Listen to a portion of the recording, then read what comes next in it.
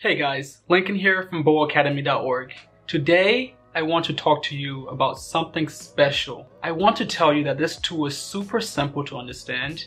It is riskier, but if you understand it and know how to use it correctly, you stand to benefit greatly by acquiring stocks at a cheaper price than other investors. That tool is called a call warrant.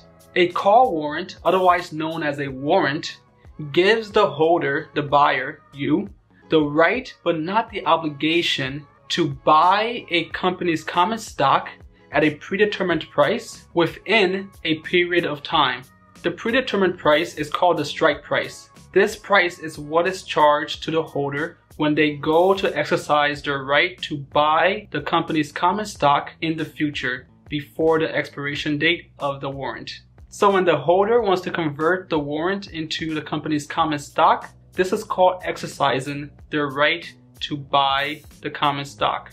So what is the lifespan of a warrant? All warrants have an expiration date, usually between 1 and 5 years, sometimes even as long as 15 years. And before this time, the warrant holder has the right to convert their warrant into a common stock of the companies. So why would you buy a warrant? Well, it's pretty simple. Because the warrant has a strike price, a predetermined price that you will have to pay to convert that warrant into a common stock, this guarantees the price of the common stock. So that means that you will have the chance to buy the common stock of a company at a cheaper price than market value at a future date if you so choose to convert your warrant. So how can you buy a warrant? Once the warrant is issued by the company to investors, those investors can then place their warrants on a secondary market, such as the stock market. Then investors like me and you can buy and sell those warrants the same way that we will buy and sell common stocks of a company on the stock market, right? They are tradable so long as they have not expired. And if you hold a warrant, you can also sell it at the market value of that warrant, right? The market value of a warrant, just like stocks, is whatever the market is willing to pay for it. So if the demand for a company's warrant is high on the market, the price will also be high. But if the demand for that company's warrant is low, the price of that warrant will be low. The price of the warrant on the market is not the same as the strike price. If you buy a warrant on the market at a specific price, whatever price the market decides, you still have to pay the strike price that was predetermined to convert that warrant into a common stock in the future when you so choose to exercise your right to buy the common stock using the warrant. So what happens if a holder of a warrant doesn't exercise the warrant before the expiration date? Well, pretty simple. It expires and it becomes worthless. You can no longer sell it on the market and you can no longer convert it into a common stock. So it's completely useless. So you have to exercise it before the expiration date if you want to. So again, you don't have to exercise it. You can let it expire if you want, but you have to keep in mind that once it expires, you cannot convert it into a common stock anymore. It becomes useless. So what if you buy a warrant or acquire a warrant of a company, but you decide that you don't like this company anymore and you aren't interested in converting your warrant into a common stock? Well, you can then sell your warrant to somebody else, usually on the stock market if they are trading on the stock market. So now you know what a warrant is and how they're used to purchase common stocks at below market value. So now I'm sure you're wondering, how can you actually buy it? So if the warrant is trading on the stock market, you can buy the warrant on a traditional brokerage. Robinhood, Webull, and other popular millennial stock brokerages don't support warrants. So you're going to need to have a traditional stock brokerage such as Charles Schwab or TD Ameritrade. And those brokerages also offer free stock trading and warrant trading. So you can buy and sell warrants without any transaction fees, thanks to the leadership of Robinhood. Okay, so now we know how to buy it. But when does it make sense to buy a warrant? Hey guys, before we continue, please remember to like this video below, subscribe to the channel, and share this video with anyone you think would find value in it. It really helps the channel grow and I will really appreciate it, right? I want to continue to bring you guys all the information you need to best help you succeed investing in the stock market.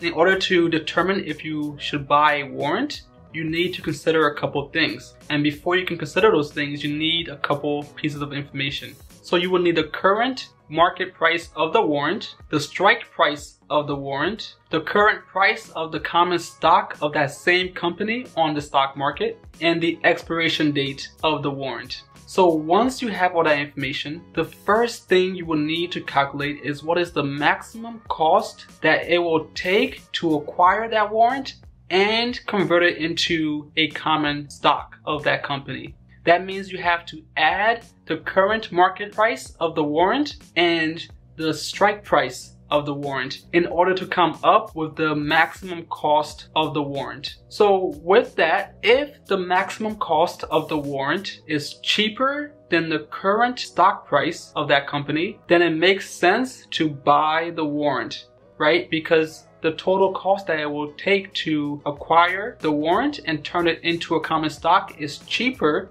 than the current market value of that common stock. Very simple math, right? So now for the hard part. You know the maximum cost of the warrant, but what you don't know is the future price of that common stock. The only reason to buy a warrant is if you believe that the price of the stock for the company is going to continue to rise and go higher than the maximum cost of acquiring the warrant and converting that warrant into a common stock, right? Because you are betting that you can acquire this warrant at a cheap price and convert it still at a price lower than what the common stock of the company costs on the market.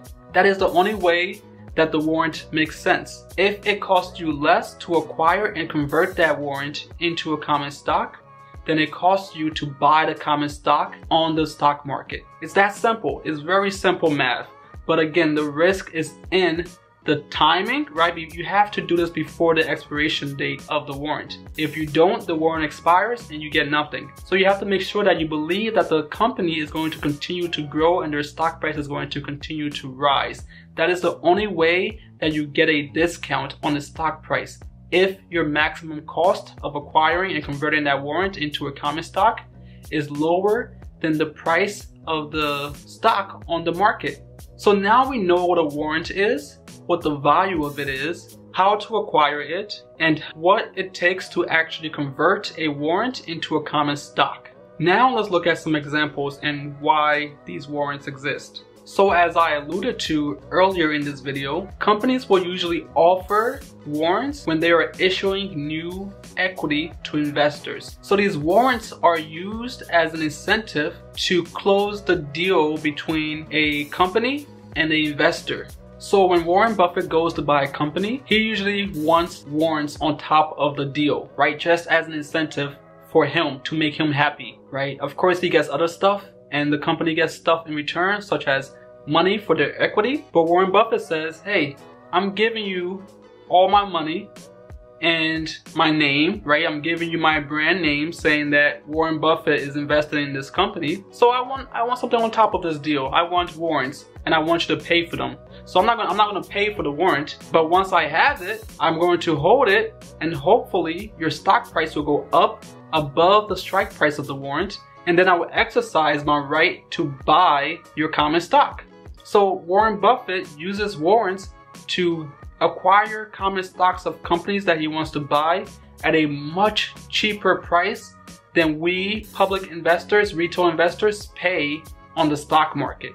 It's that simple. Warrants are just a way to get a deal on common stocks. And then there are SPACs, special purpose acquisition companies. In these deals, when they're offering equity to investors on the public market, they also throw in warrants and say, hey, we know this deal's risky, so here are some warrants on top to make you happy.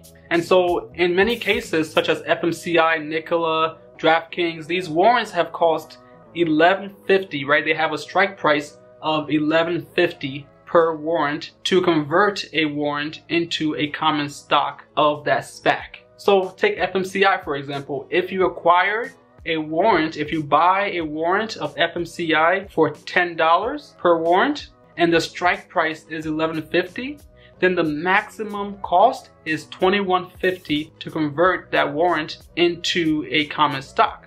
So if you believe that the common stock of FMCI is going to rise above 21.50 in the future, so then it makes sense to buy that warrant, believing that you will get a deal when you convert that warrant into a common stock, because it will be cheaper than the stock price on the stock market in the future. So again, it comes with some risk and some nuance that we haven't covered in this video, because on this channel we try to make things as simple as possible to get started, but you should do your own research, right? Google's your friend. So thank you for watching this video, and as always, remember to practice the bull mentality. The bull mentality is that we know what we're investing in, we understand what we invest in, we believe in what we invest in, and we hold for the long term. That is how you build wealth in this country, and that is how you give yourself the best chances at succeeding investing in the stock market in any asset class. So thank you again, and have a great day.